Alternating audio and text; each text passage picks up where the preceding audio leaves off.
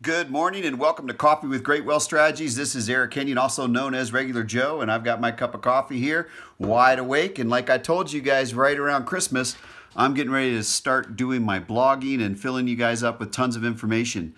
I'm still looking for some comments in the bottom of that post to kind of direct my vlogs that I'm putting out so that it's most helpful for you guys. But there are two things that I want to touch on very quickly today. This will be a very short post.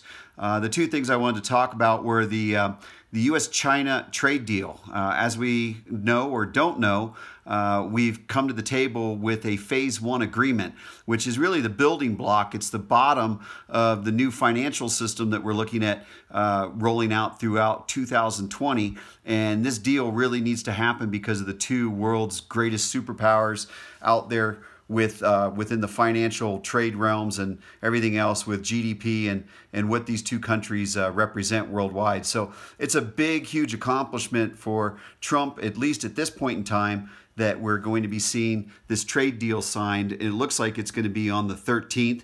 It was going to be a commemorative type signing. I do believe that the trade deal has already been signed, and this is going to be one that's going to be just as a commemoration and just for the pens to be signed and the books to be passed back and forth between each other. The other thing that happened, which should be totally finalized by this Friday, Friday the 10th, is the USMCA, the new trade agreement.